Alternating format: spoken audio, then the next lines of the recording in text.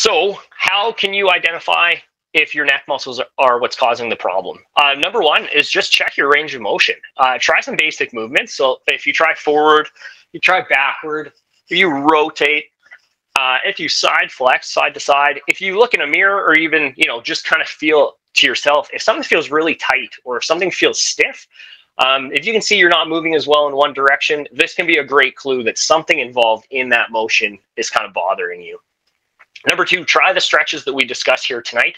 Again, these are the really, really common ones that I've picked for you today.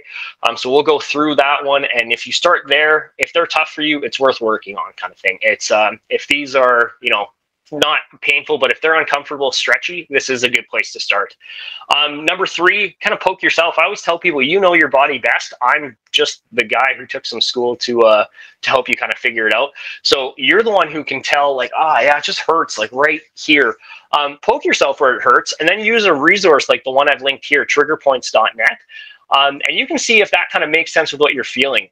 Sometimes muscles are tender and aren't referring pain, and this is kind of where, as physios, we can help you tell the difference. But this website is a really cool resource.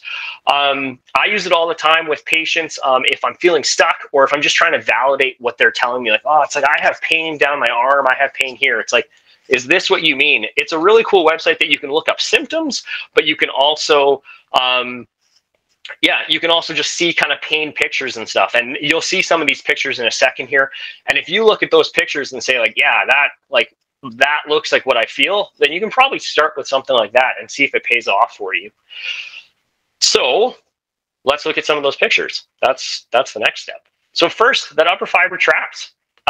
This is, again, that muscle there, commonly the trigger points for people. And if you do it on yourself, if you kind of feel this like just above at the edge of the shoulder, so if I get a little closer to my camera, kind of right here before it gets bony, if you squeeze that, that's a typical trigger point. And it typically refers pain. People will complain to me kind of this side of the neck.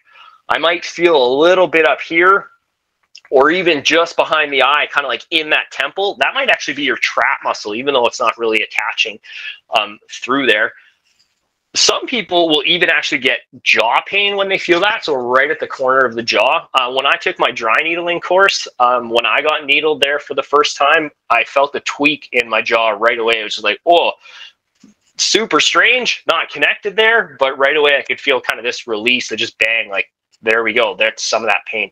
So again, if you feel pain kind of behind that ears, down the back of the neck a little bit, in the jaw, or just behind your eyes, this might be one stretch to emphasize for yourself. Let's look at number two, the suboccipitals and those cervical erectors. So if you have suboccipital pain or pain coming from your suboccipitals, typically your pain is often this like just behind the eyes. Like it just always feels like it's back here. People often tell me like it feels like it's like deep. Like if you were to put like a rod through behind the eyes, and that's where they're kind of feeling there. And if you think about that trick that I showed you where you're turning your eyes back and forth, of course there's a bit of an association there, right? So thinking about that, if you have a lot of pain that just feels like your eyes kind of aren't getting a rest, for you it's probably these little muscles at the back of your head.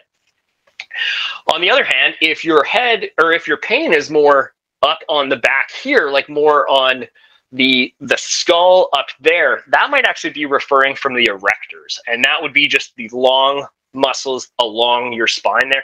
They typically are sending pain a little bit higher up and more just this vague back of the head pain. So if your pain is not right here at the base but more up here, you're probably looking more at cervical erector pain, and some flexion stretching and maybe some strength would be good for you there.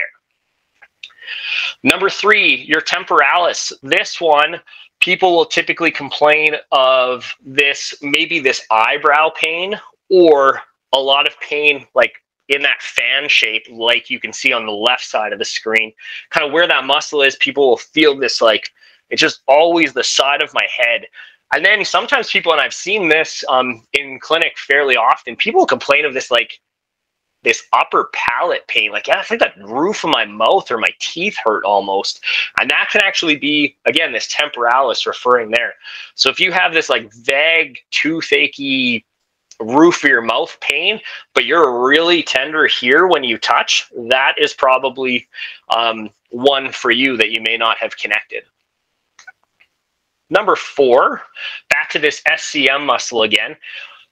Like I said, there are 2 heads to this muscle. If you kind of look at that middle picture, that's more of that frontal on that sternal head, and then that rear one is more of the what they call the clavicular head, or more of the collarbone one. But they both kind of wrap there and then just come up and attach.